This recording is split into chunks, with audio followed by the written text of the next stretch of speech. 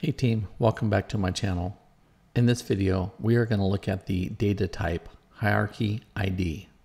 It's complex and you may have to go through this several times, but you will get this, I guarantee it. Now it's a great time to support my channel. Click the subscribe button below. There's a lot to learn in step 1.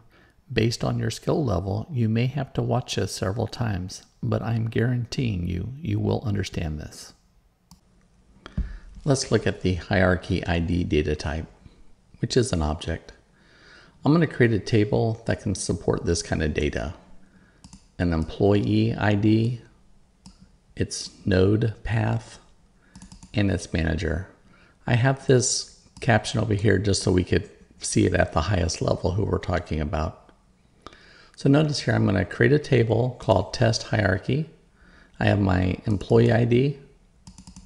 I have my organization node of type HierarchyID and its manager. So it's kind of very easy to follow just at this level. So as you see here, the CEO is the manager of the vice president of marketing and sales. And then this person, the vice president of marketing, he is in charge of these three. And the vice president of sales is in charge of these three. So let's create that table. And now, when we're using the organization node of type HierarchyID, this should always be unique data. So we're going to create a unique index on that field. And now we're going to use the insert command, and we're going to actually insert some data into this table. And notice successfully inserted 9. Now, learning is by failing. So let's do a couple fails here. So the first fail is, let's do that unique key test insert. Notice on line 37, the pattern 1-1 exists. And I'm going to try to use that same pattern for a different employee and a different manager. And remember, above we created a unique index on this. So this right here should fail. And that did.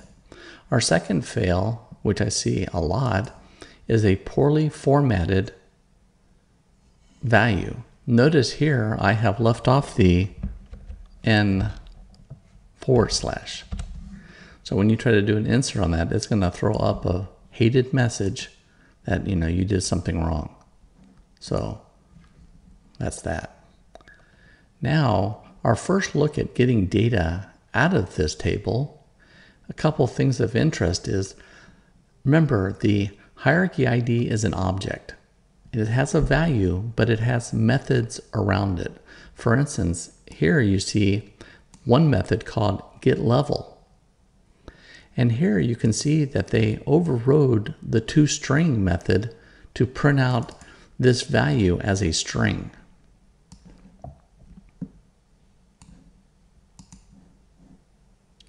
And you can see here the CEO is at level 0 and the different levels, 1 vice presidents, and then the same values of theirs.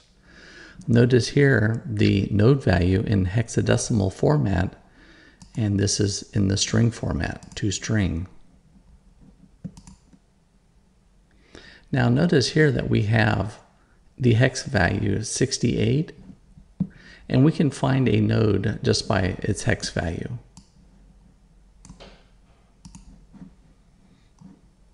We can also find a node by its string pattern.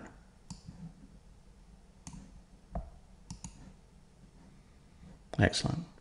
Now notice the hex value of organization node. I can do a cast of that value as an integer, and it will come back as 23,488. Now this is going to fail. I'm going to cast this node as an integer. Remember, this is a individual value. There's no object around that. This is a data type of type HierarchyID. This is an object. Remember, it's got methods in there. I've overrode the string operator. So this will fail because you cannot cast an entire object to an integer.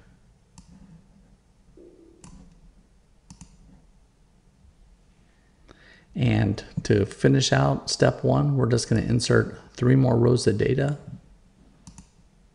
And that is step 1.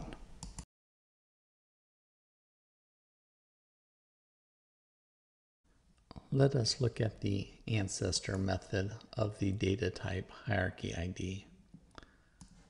When we select data from here, you'll notice that there is a relationship of the column. You can see that the depth and the manager ID is a manager, and he has a manager. So getAncestors goes back to the parent. So if we look at employee ID 10, notice that he is at level 1, and he has a manager of 1. So his parent is 0x, is 0. So let's see that execute.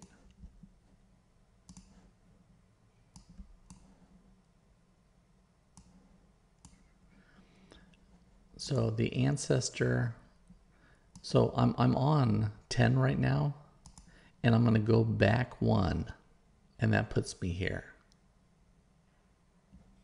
Okay, very good.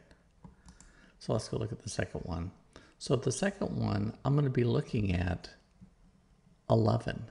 Now notice 11 is at level 2. So his parent goes back to 10, goes to here. And then the parent of this one is 0. So notice that when we look at the parent of 11,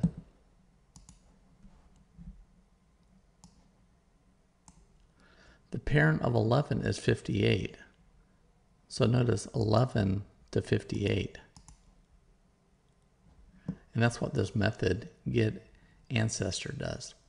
However, that employee 11, is too deep. So we can say getAncestors 2. So this is going to go up to the grandparent. And this will go up to the root. Let's see that happen.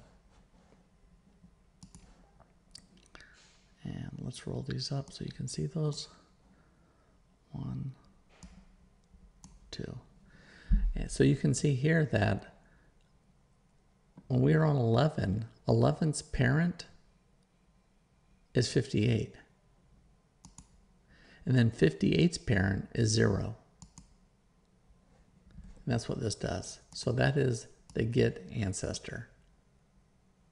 This is very important because we are going to be using this in our recursive CTE.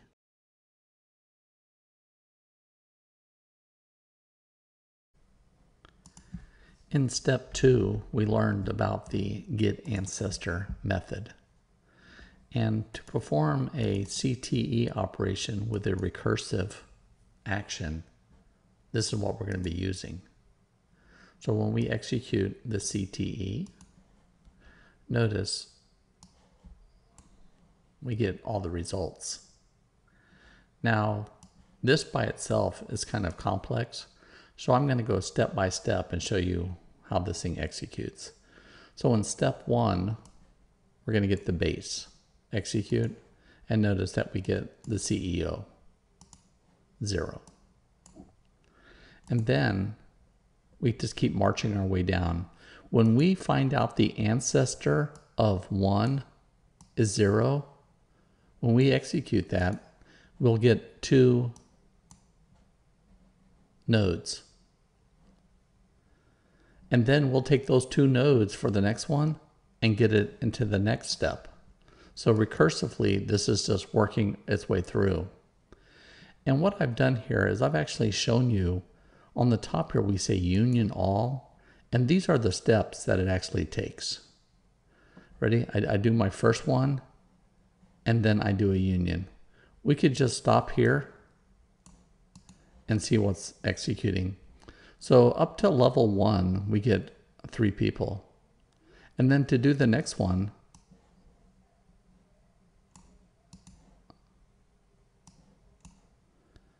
I get the next set. And then the last one at the bottom. So that getAncestor allows us to use recursion. And that is what the CTE is all about, recursion, in this example.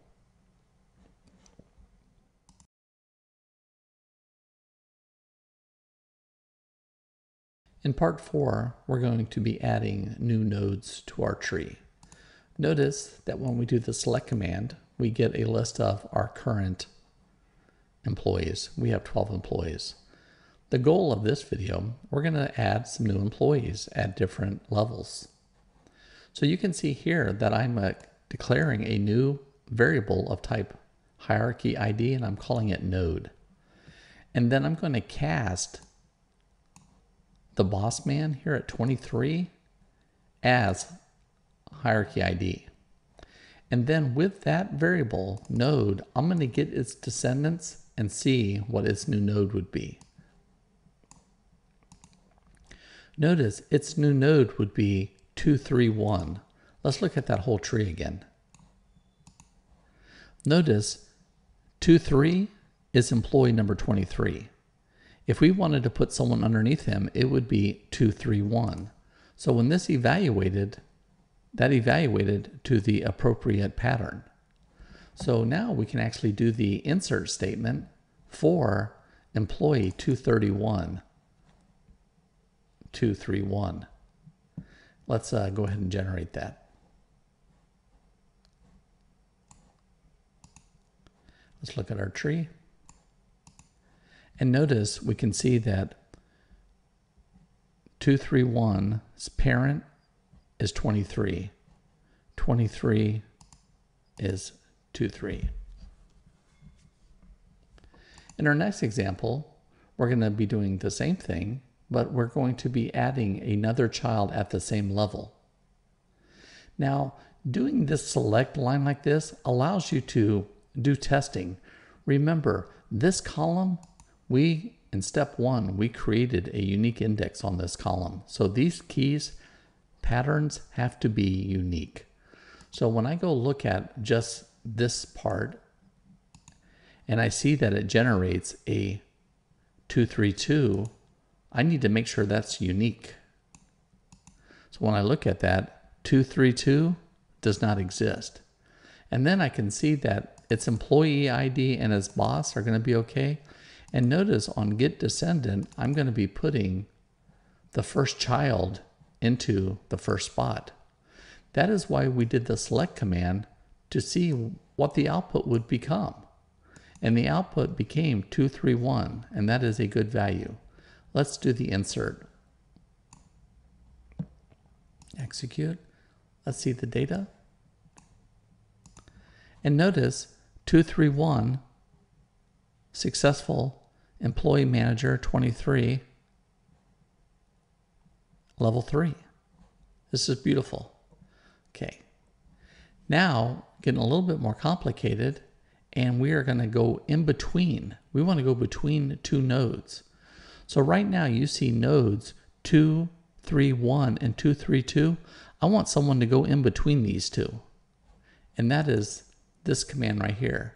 Now notice the first thing we have to do is set the node. And then we have to go figure out who we're going to put it between. We're going to be putting it between these two. And then we can use our select command to see if that would generate the appropriate node value. Let's take a look. And notice it generated 231.1. That is in between these two values. That is awesome. So let's do an insert on that. And then let's take a look at our tree.